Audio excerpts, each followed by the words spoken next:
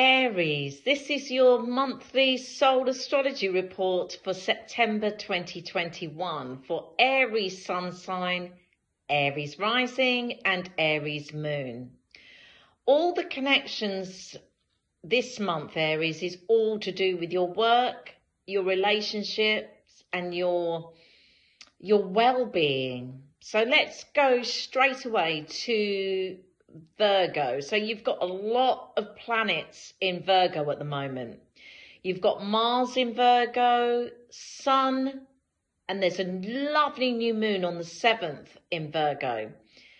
And Mercury has just left the building, has gone into Libra. So let's break this down for you. The 6th house is all about service to others. It's about your daily routines. It's all about your health and your mental health and your well-being. And because the sun is there, that creates a lot of energy for you. You'll be using a lot of energy or trying to find out what's best for you in your life, the way you nurture yourself, the way you love yourself, the way you connect in with yourself. You'll think, do you know what? I need a new routine.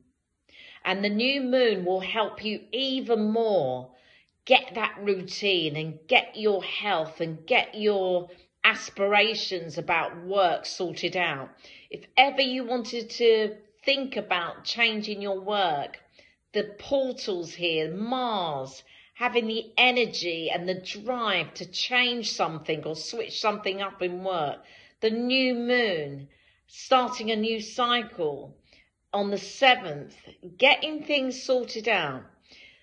On the 23rd, the sun leaves Virgo and goes into Libra, which is really nice for you because the sun shines a light into your house of relationships, how you are with your relationships, how strong are you in your relationships.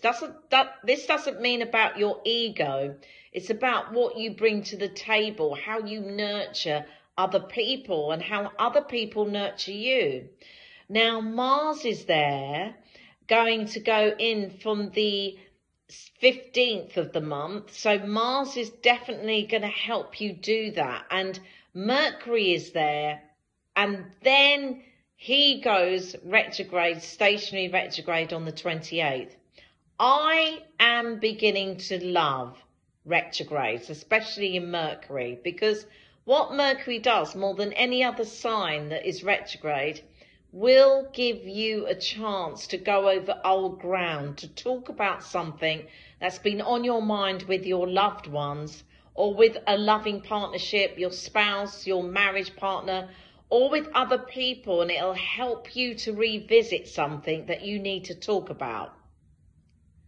If you're on your own and you've got an ex that's floating about, or as you know, they've been in the background or you've thought about them, this might invite their energy back in. Now, if they were they weren't very positive towards you, or, it was a negative situation, obviously going back to someone who's not very loving to you is not a good idea. But somebody who you love, or, there was a miscommunication, may give you a chance to sort things out again. So that's really nice. And then you look across the road and you've got a beautiful full moon in Pisces in your 12th house, helping you to release any emotional baggage that you've had there, or to nurture yourself even more, because the full moon correlates to your health. If you look across the road, you've got Virgo. And if Virgo, you look across the road, you've got Pisces. So between the two planets, between all the planets that are going on in your health and your well-being and your day-to-day routines, then you have lovely Neptune giving you a full moon, which is going to ignite Neptune in Pisces. This is all about your spiritual well-being. You might have dreams, a strong sense of in your intuitive mind. It's very good. So the planets and the relationships to work on is in your partnerships, is in how you work from day to day. What do you want to do to improve your day-to-day life? Do you want a new pet?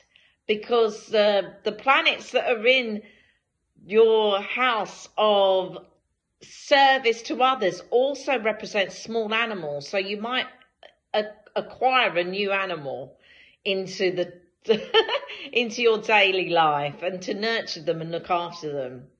So, oh, I nearly forgot.